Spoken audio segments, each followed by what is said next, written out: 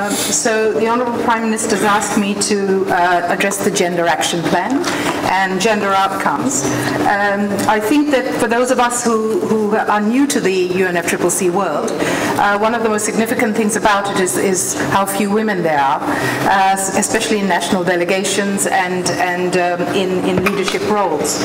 So a very important outcome for COP23 is, of course, the launch of the Gender Action Plan. It's very significant because it addresses the question of how women and women's work can be better integrated in the UNFCCC processes. And to celebrate this very significant event this year, we are hosting with Switzerland and the UNDP a gender dinner for women heads of delegations as well as women heads of institutions to talk about how women who are already empowered in the processes of climate change can empower and encourage other women.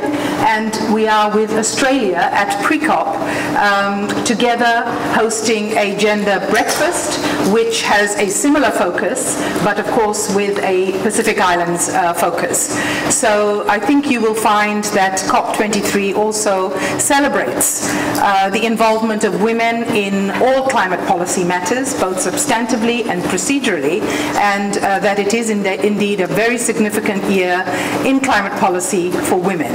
So I think Fiji is very proud to mark that this year.